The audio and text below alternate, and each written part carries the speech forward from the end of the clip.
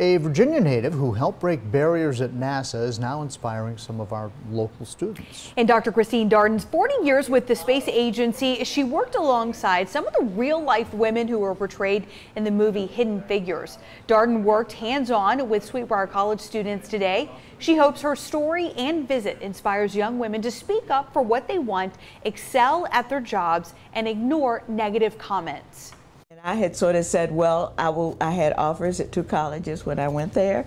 I'll go to a college and teach. But I don't dislike teaching.